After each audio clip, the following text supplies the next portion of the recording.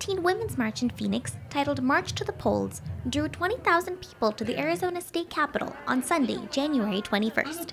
It marked the first-year anniversary of the march in Washington, a day after President Trump's inauguration.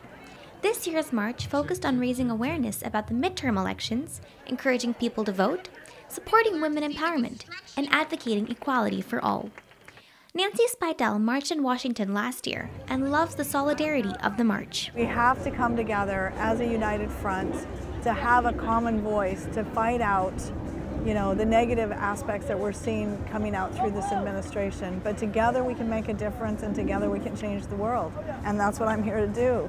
She proudly wears the state flag and the names of all the people she marches for. People of all backgrounds came in masses and held signs and banners. Some wore pink caps and some wore red to honor the murdered and missing. There were opening speeches followed by a 2-mile march that looped back to the Capitol.